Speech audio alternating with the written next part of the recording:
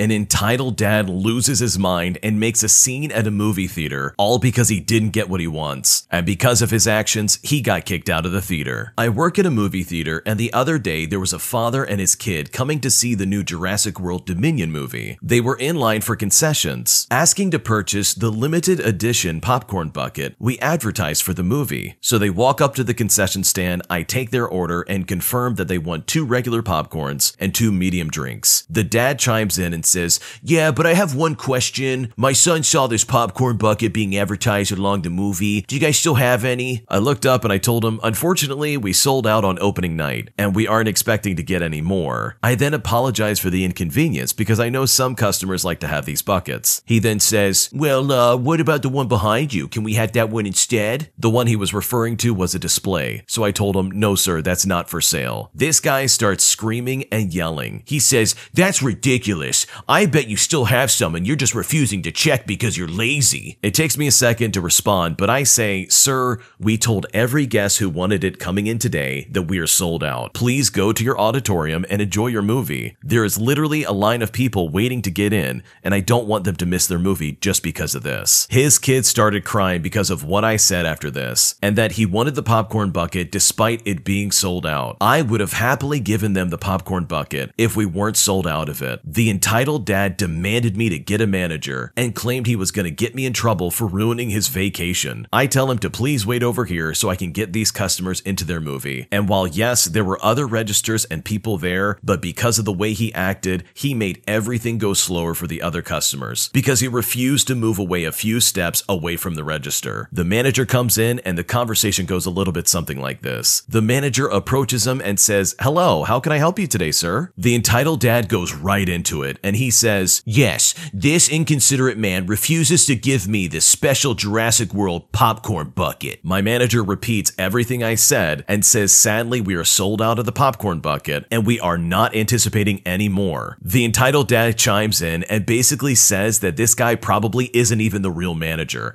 and that he's just trying to back me up. He then again demands that we sell him the one that we use as a display that's standing behind us. The manager says that we cannot sell you that one as it's just a display and we aren't getting any more, so there's nothing I can do in that regard. The entitled dad decided that this was not enough, so he demands to speak to the one in charge of the entire building. We called a general manager who is higher up than the normal managers and have honestly the most power here at the theater, and she explained to him exactly what we've been telling him. The situation was honestly going nowhere, and he decided to dump one of his popcorns he paid for all over me. I was covered in it, and he told me to apologize for my behavior when I was just doing my job. After this, he got kicked out of the building, and as a cherry on top, he didn't get a refund either, especially with the way he was acting. What an absolute nut job. It takes a special kind of stupid for someone to demand something that an organization or a business simply ran out of. Like they literally ran out of buckets after opening night. How can you not understand that? And then as a result of going through literally every manager, this entitled dad decided to assault the person that told him no in the first place. That's just crazy to me. I mean, this entitled dad was ready to risk everything. Jail time, a misdemeanor, all for that bucket for his stupid kid to eat out of. But overall, this is kind of a silly thing to get upset about, and hopefully that guy never goes back to that theater and acts like that ever again. Today I messed up by asking my employer of 3 years how much maternity leave I would receive after I had my baby, while also suggesting that I work part-time remotely. Instead, I got fired, and now I'm in complete shock, and I don't know what to do. My husband and I conceived in March, and we started to plan how we would handle the logistics of our first child, since we both work full-time. My husband works remotely and I work in an office. I wanted to be able to work remotely as well and go into the office as needed so that I can still be home with my baby. I thought the worst case scenario was that I would be given a few weeks of maternity leave, and then if they disagreed with remote work, that I would just go into the office per usual and we would hire a caretaker to help with the baby during the day. Well, I was completely wrong. After scheduling a meeting with my boss to notify him of the topic of discussion, I was told that I wouldn't be given any maternity leave and that it would not be paid by the company, and that the state would pay 67% of my salary for 12 weeks, and that after 12 weeks, I shouldn't bother returning to the office. Basically, I was fired and given 0 maternity leave. I am in shock. I really like this place and I thought they liked me too, but I guess not. This is a terrible situation to be in, and I'm not talking about the original poster here. I'm of course talking about her former employer lawyer. You see, this person just fired them for being pregnant. And I'm no lawyer, but I'm pretty sure there's laws that protect against this. I know of FMLA as well as PDA, both of which protect employers from terminating employees due to pregnancy or pregnancy-related conditions. I'm not a lawyer, so you shouldn't take my advice, but personally, if I was in her situation and I had a baby on the way and I had just gotten fired for having a baby on the way, you better believe I'd be getting a lawyer. There's no way I would let that fly for a second. I would absolutely record everything. I'd get every kind of statement,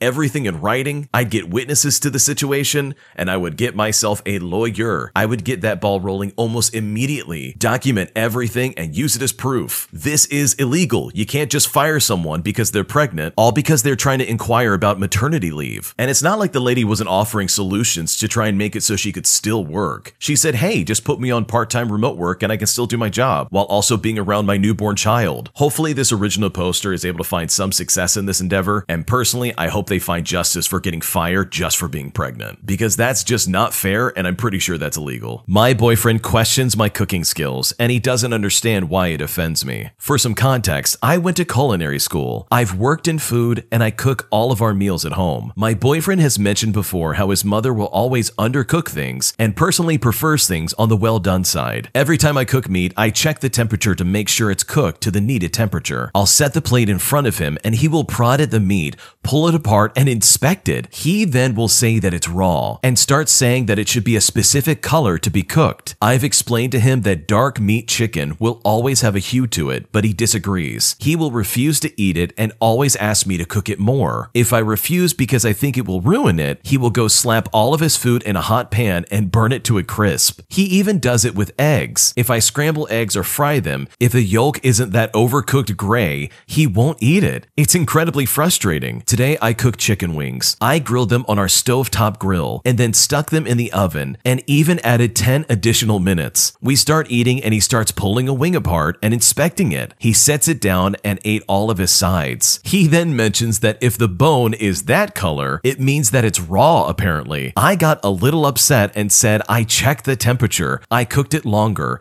Do I need to burn it to a crisp for you? He said that I was getting too offended, so I took his wings and I put them on the stove and burnt them completely black. I gave it to him and he said it was perfect. I was irritated because I had just bought a new spice blend and wanted to make a specific recipe, and now it's just completely burnt. He told me you shouldn't get so offended that I don't want food poisoning. I then asked him if I've ever given him food poisoning and he said no. I then told him that it feels like he doesn't trust my integrity as a chef to cook food properly, and I do find it offensive that he is always questioning my ability to properly cook. I just don't know what I should do. I'm honestly unsure of how to show him that the things he's saying and the way he says it is really hurting my feelings, as well as ensure to him that I am properly cooking his food. He's angry with me for getting mad at him for wanting his chicken cooked longer. How can I make him see he's being an immature, picky child because he wants all of his food burnt? What should I do? This is such a terrible thing to have to go through, especially for someone who went to school for this. They busted their butt in culinary school, learning all the ins and outs of cooking, only to then have their husband who knows nothing about cooking to then criticize and pick apart everything they're doing. It's just incredibly mean and really toxic. Like, you don't treat someone like that. But thankfully, there is an easy solution, and I think this will take away a lot of your stress. Simply stop cooking for him. Just stop. Tell him that you love him and that you want him to be secure in what he's eating, so you're just not going to cook for him anymore. If he wants to make any food, he can do it himself. Burn it to a crisp. This way you can still enjoy the food that you like and he can make whatever he wants. If he's going to be that hypercritical of what you make every single time,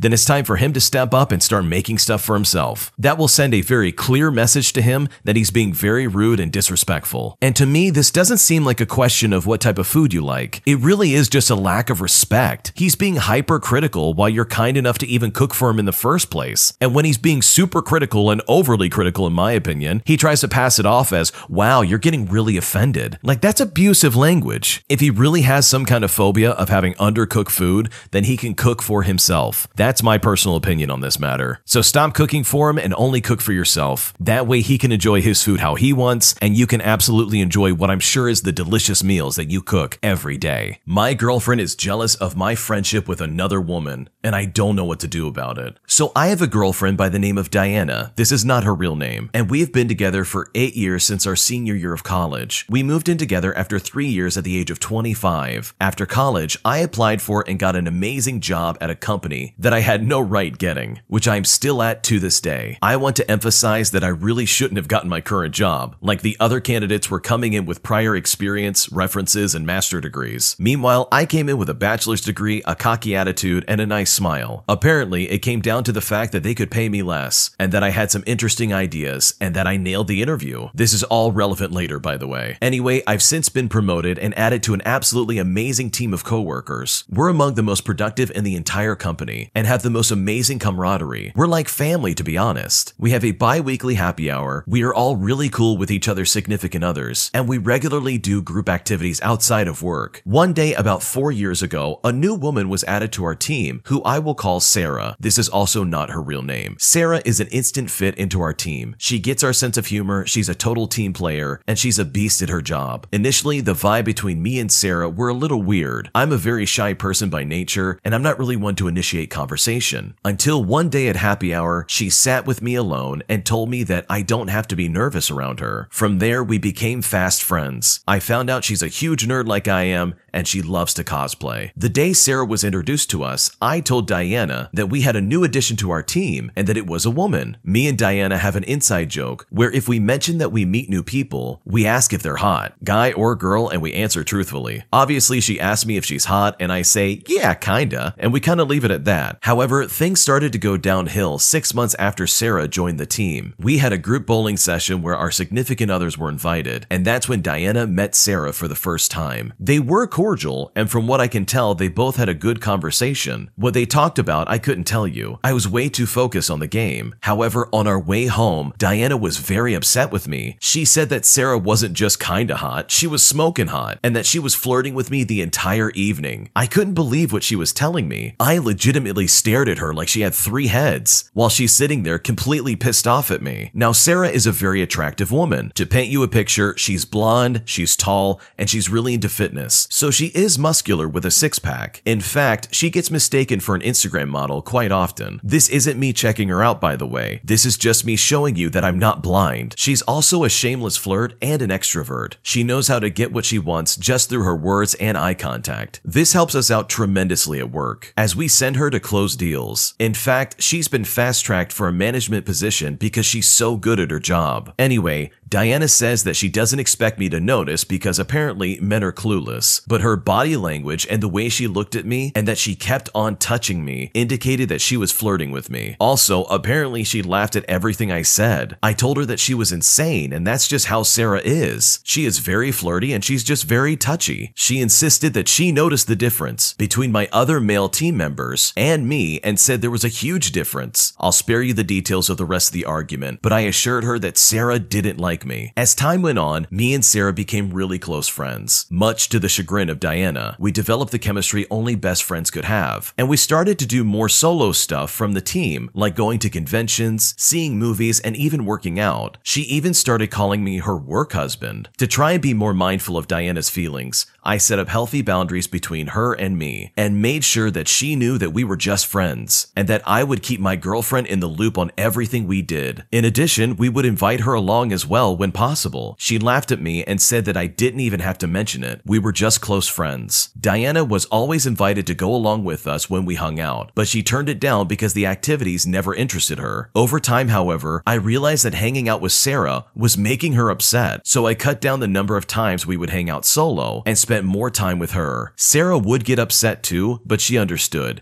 saying that, well, I'd be mad too if I were her. Eventually, a few months before the pandemic, me and Sarah were best friends in all but name. We had insane chemistry, and the team joked that we should just hook up because we look cute together. I shut it down immediately, but Sarah, being the idiot that she was, leaned into it and told everyone that we were work married and gave me a sarcastic hug. I jokingly said that while our work relationship was toxic and that while she was married to me, I was single. Everyone, especially Sarah, laughed, and we carried on, but still, I never thought of Sarah in a romantic way. I was and am still madly in love with Diana, because she's the love of my life. Meanwhile, Diana isn't happy with our relationship, but since I'm keeping her in the loop and spending time with her, she doesn't complain. Then the pandemic hits and we are in lockdown. And Diana is noticeably happier since I won't be around Sarah for the foreseeable future. She even told me this herself. In order to promote some normalcy, the team decided to do a bi-weekly happy hour from home. However, Sarah demands that me and her have a best friend lunch Zoom date once a week. I don't see much of a reason not to do it, but I clear it first with Diana. She got upset right away and told me absolutely not. We proceeded to have a long argument where she told me that she thinks that Sarah's trying to steal me away from her and that I liked her more than my wife. This wasn't true. She just felt that way because me and Sarah had a lot of common interests and hobbies, aka the nerd stuff. Me and Diana don't have many common interests, but we have a strong relationship built on love and trust. I put my foot down and I tell her that the jealousy of Sarah has got to stop. She's my friend and that's where it stays. I've kept her in the loop on everything and offered both my phone, my one from work, as well as my personal one as proof that everything is platonic. I even point out that she has male friends who she hangs out with solo as well. Diana says that she does trust me, but it's just Sarah that she doesn't trust. That I just don't see things everyone else is seeing. I tell her that we just have similar personalities, that Sarah isn't attracted to me because I'm not her type, and that she has met her boyfriend in the past. And yes, Sarah did have a boyfriend of a year at the time. In fact, we had a few dinners together, as well as went on hikes and biking sessions all together. In fact, he loved that me and Sarah were just good friends. The argument ended with me making sure she knew that me and Sarah were just friends overall, and that I'm in love with only her. Fast forward to last summer, and our work is asking us to do a hybrid work from home as well as in-office experience, and Sarah practically begs me to come back at the same time as her. In addition, me and Sarah get added on to a special project, which would mean we'd spend a lot of late hours together on Zoom as well as in the office. Diana was furious, but knew that this was for work and not for pleasure. Diana would hang around my home office while on Zoom sessions with Sarah, and pop in when she heard me laughing. It got annoying, but I learned to deal with it. At the end of the summer, our project was completed, and we were able to go back to our normal hours. One day after work, I walked into a surprise birthday party for me, and it was something that Sarah had organized with our team members at our favorite bar. Diana saw the post on Snapchat, and she was incredibly upset because in one of the snaps, Sarah gave me a peck on the cheek, and in the other one, she called me her work husband. I told her it was just an inside joke at the office, but she wasn't having it. I then asked her if she was jealous of Sarah, and she said that yes, she made her feel insecure. She said, "Yeah, I'm insecure. My boyfriend has better chemistry with a tall, blonde, gorgeous, younger woman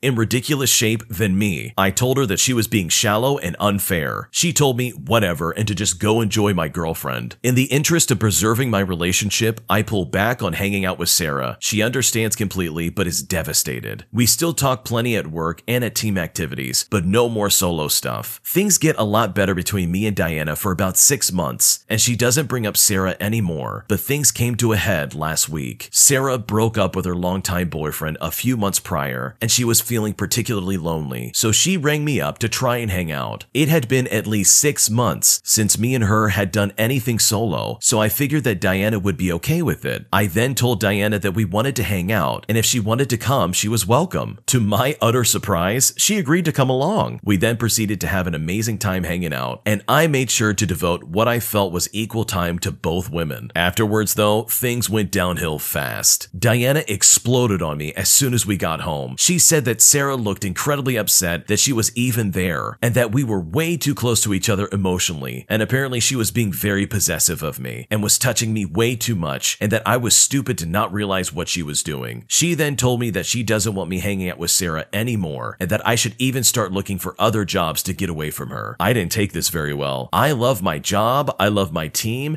and Sarah is a very close personal friend, but I love Diana more. However, I felt she was being totally unreasonable and projecting her insecurities onto our purely platonic friendship. So I exploded on her and told her none of that was happening and that she needed to get over it. She didn't take this well at all and has been staying with her parents for the last few days just to cool off. Sarah is devastated and offered to talk to her, but I told her that would only make things worse. The entire situation has spiraled out of control and I don't know what to do. There is so much to unpack here, but I will first and and foremost say that the original poster in this situation is 100% to blame for this. He did not listen to his girlfriend in the slightest. Sarah was very much invading his personal life and making his girlfriend's insecurities shine through. Like, clearly this guy is just not seeing that this friendship is toxic and that it is ruining his girlfriend's confidence in him. Like, it's one thing to have a jealousy towards someone that you don't know, but Diana knows Sarah at this point, and she knows how flirty and touchy-feely she is with her boyfriend. If my girlfriend had some guy leaning and touching all over her and being way too close with her, I'd be pretty upset and jealous as well. This guy does not understand that this is not a purely platonic friendship, and that the way he is acting with Sarah is completely inappropriate. They are practically going on dates together, seeing movies, going to conventions. He is even passive enough to allow Sarah to call him her work husband. That is a big red flag. It seems like he sees this as some kind of purely platonic friendship, but to Diana, you know, his girlfriend, this is spelling the end of their relationship. And sure, I'll give the benefit of the doubt in this situation. I'll go ahead and say that maybe Sarah isn't trying to get in between Diana and the original poster, but with the way she is acting and how obviously flirty she's being with this man, it really begs the question, what are you really trying to accomplish? And hey, maybe they are good friends and maybe that's as far as it goes, but I don't think it's unreasonable for Diana to say, hey, you need to step away from this lady. If he really cared about his girlfriend and if he really cared about the situation, he would do everything he can to make sure that Diana is happy. Like, for me, the whole work wife thing, as well as the dates you practically took her on, should have stopped immediately. You didn't respect your girlfriend's boundaries, and now guess what? She is now staying at her parents' house, incredibly upset with you. Couples counseling is definitely in store, in my personal opinion. But what would you do if you were in this situation? This is a big one. Leave a comment down below. Thanks for watching. When you subscribe, make sure to hit the bell to turn on notifications. To finish listening to all the stories, use the playlist at the top of the description. And the next time you live stream, use the cream of the crop music. Search Cream of the Stream on Spotify or whatever platform you use for copyright-free music to use for your next stream.